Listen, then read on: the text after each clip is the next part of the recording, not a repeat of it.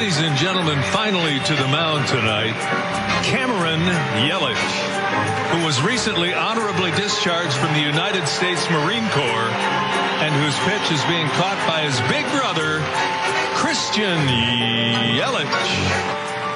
Christian, why don't you take us back to when Cameron was here and you guys kind of got reunited, just the fact that you guys getting together and being able to throw out the first pitch and stuff. Yeah, it was definitely a cool moment. It was a fun time in our season. We had a lot going on, and Brewers asked me if he would be interested in throwing out the first pitch in one of the games, so I texted and asked if he wanted to do it, and he said he did, and, you know, he got to experience that and take that all in and throwing out first pitch in front of a sold-out stadium, just seeing it from that point of view. And he went out there, he didn't really take it in much. He went out there to the mound, stood there and threw it like right away and tried to get out of there as quickly as possible. What kind of appreciation do you now have for servicemen and women now, knowing it's been firsthand with you and your family?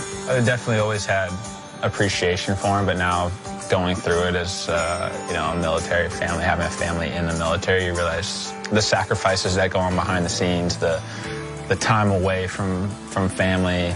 You just understand the commitments and how hard it is on both sides, and there's definitely great appreciation there. And I've said before, and we'll continue to say, that people who serve our country are the best our country has to offer, and I truly believe that.